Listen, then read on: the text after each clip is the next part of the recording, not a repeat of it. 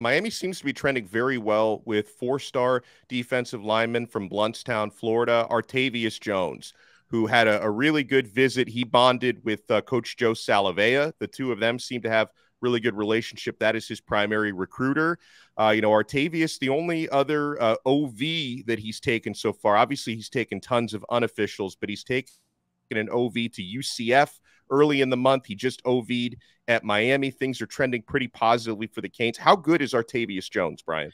This is a really great story. I saw his film like January or something. And for people that don't know, Blountstown's up in the Panhandle. It's a 1A program. It's not very big.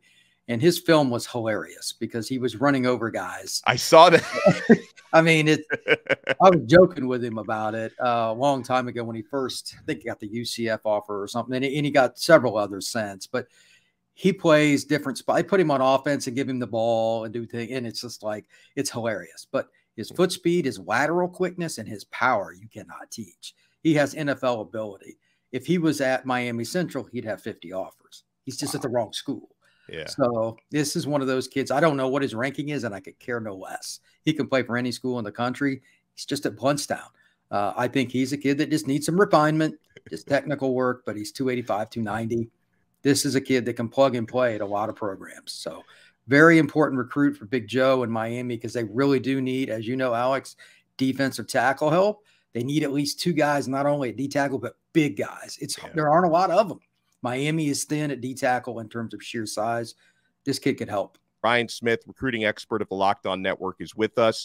It's recruiting wide receivers has been it's been challenging for Miami for the past year because of how poor of a season they had on offense last year. That a lot of like the 5-star guys, they have a wait and see approach, right? They want to see how Miami plays this coming year, but they have landed a 4-star already in Chance Robinson, who reaffirmed his Miami commitment after his official visit over the weekend. He is locked in.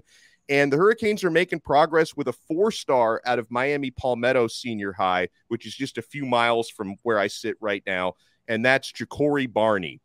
What I find interesting about Barney, Brian, when I watch his tape is he plays bigger than he looks, right? I mean, he's like a 6-foot, 160, 165 pounder, but, his catch radius seems really good for a guy that size and the way he fights for contested balls, but he also has the speed that goes along with it. So I think this guy is a gem, and Miami seems to stand really well with him. What can you tell me about Barney?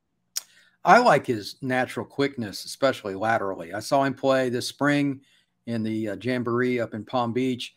He can move, man. If you don't get hands on him at the line, Barney's really difficult to slow down. Screens, short passes, something very simple for a quarterback can be a 65-yard touchdown in a heartbeat. Wow. Never have enough of those guys either. So the speed is what I always like to look at first, but he has a frame that can add 20 pounds as well. Is he thin right now? Yes. That's my number one concern is just getting weight on him. I think he needs to redshirt and kind of go through the process, but he can be a punt return guy. He can be a slot guy. And eventually he can be an outside receiver as well. Miami needs more versatility with their wide receiver room. Barney would bring that. And it's always nice to get some of the Miami Public League kids too. So he's right down the road. I mean, what do you think, Alex? 15 to 25 minutes, depending on traffic from where his high school is to the U. I mean, it's not that difficult. So these are the kind of kids you got to win.